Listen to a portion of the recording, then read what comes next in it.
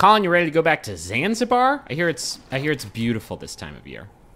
Yeah, it's a long time ago, but it's back with the reissue of Halo 2 and all the other Halos that's coming out later this year. I think that's what the original title for Halo the Master Chief Collection was all the other Halos. All the ones that we haven't packaged up yet. So this is obviously Halo 2 multiplayer. This is the Zanzibar map. Kind of a seminal map, I feel like, for the it's, to me at least, it's like the most recognizable map from Halo 2. And we're getting a glimpse at sort of the overhaul that they've put into it. We don't have a lot of video here, but I wanted to show this off because I don't know, I think Halo 2 is probably like the cornerstone of this collection. It's getting the same anniversary edition treatment that the original Halo got. I don't know, I think it looks absolutely fantastic.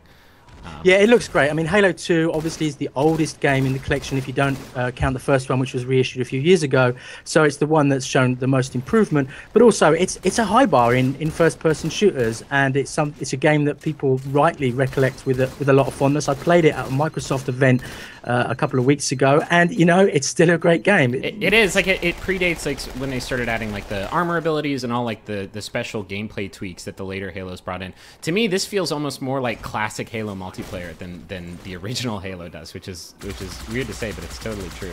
Yeah, I mean, generally speaking, I'm not that fond of HD reissues, and I have criticised Microsoft for focusing on this in a year when they really need to get behind Xbox One.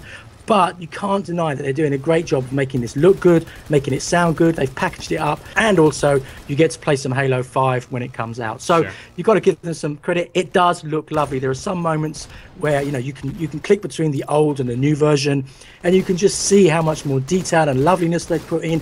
So this is Halo the Master Chief Collection coming out this November.